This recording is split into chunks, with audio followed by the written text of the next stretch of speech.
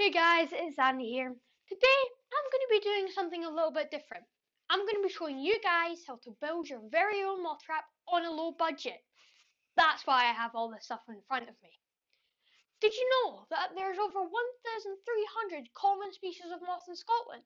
And you can catch many of these amazing insects using a moth trap, like the one I'm about to build.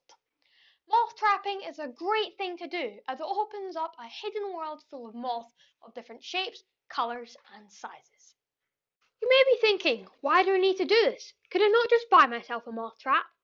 Well, you could, but moth traps tend to be quite expensive. And by following my easy steps, you could have your own moth trap and save your money.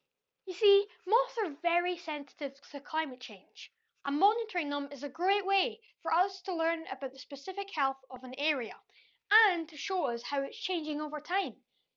Moths are also a great food source for many animals, including my favourite, the ants, and many common birds. Did you know that blue tits rely upon moth caterpillars to feed their young? So without these moths, we wouldn't have the birds that we've learnt to love. Today, I'll be getting my instructions off of the Butterfly Conservation website.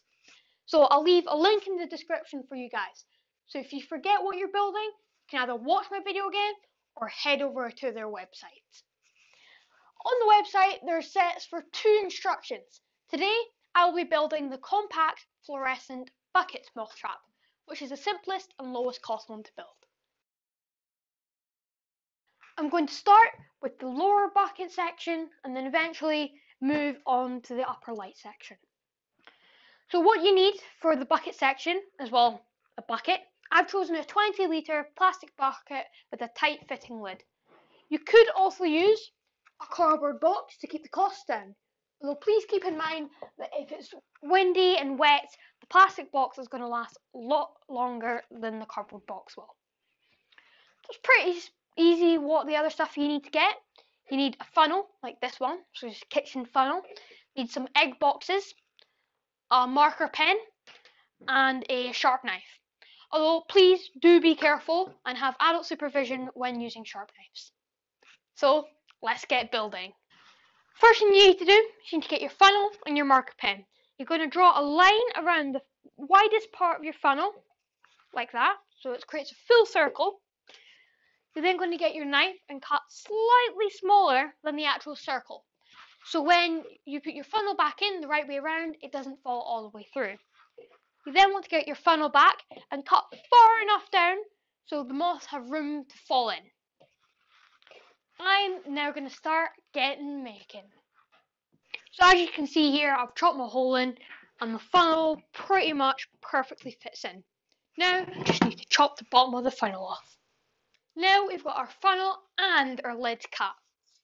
The next thing you want to do is get a bunch of egg boxes, the more the merrier, and just start randomly placing them within your moth trap. Moths use these egg boxes as a place to hide once they've been caught. Also, it's a great way to safely handle them in the morning. See, moths don't sting or bite, so it's a great way to introduce someone to the world of nature. I'm now going to head on to my upper light section. Now for the moth attractor, also known as a light. For this, you'll need a reptile light, like this one, which not only gives off a visible light, but also UV light, which the moths are attracted to.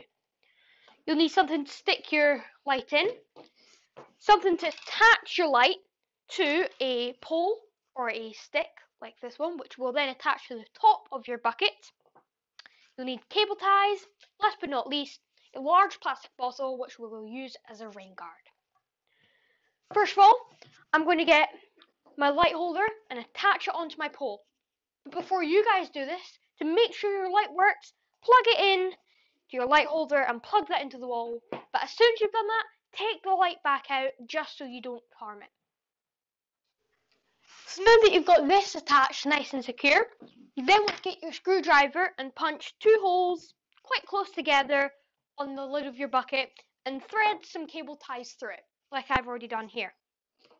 You want to get your bar or pipe and you want to stick it on so the ends are just past the cable ties. And pretty much all you need to do from there stick cable tie through and just tighten. Make sure it's nice and straight, and then one last pull, and there you go. This does mean that you can cut them off at any times if you do need to remove this. We're now going to attach the light to the light holder. Once you've done this, you then want to get your large plastic bottle and cut it so the bottle is just larger than the actual bulb itself. And this will be a great way to shield it from the rain. And that's it! Nats has now made our very own moth trap for only £40. That's a pretty low budget. As you can see here, we've made a rain guard. You don't have to, but it's especially useful if there is bad conditions out, just to protect the light. If you want, you can also attach a battery to it. We've made ours a mains powered one, but obviously if you are doing mains power, be careful using electricity outside, especially if it's raining. Thanks guys for watching. Be sure to come back to my YouTube channel when all the moths are flying about so we can see what we catch in our own moth trap. And I'll see you guys next time. Bye!